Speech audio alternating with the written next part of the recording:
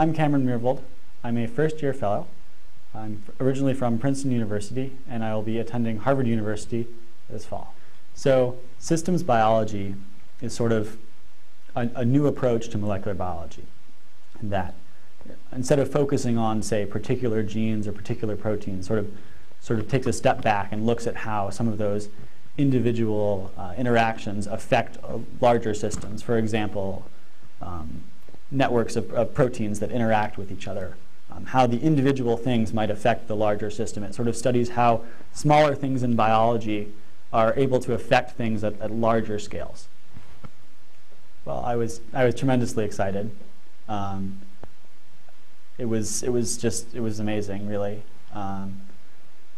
It's sort of hard to put into words in some ways because I wasn't really sure after the final interview. I thought things had gone reasonably well, but there's at every stage of the process, there's always something like a quarter of the people that make it to the next stage, and so I figured, well, maybe there was a chance, but at that point I'd sort of put it out of my mind almost because it had been a while since I had done the interview, and then finally I heard, and it was wonderful.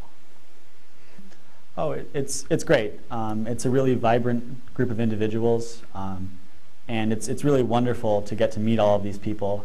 And it's great to know that when I go off to Harvard that there'll be all of these people that I'll be connected with. A lot of them are going to be in the Cambridge area, and so I'm really looking forward to that. Knowing that I'm not just going to see these people once a year.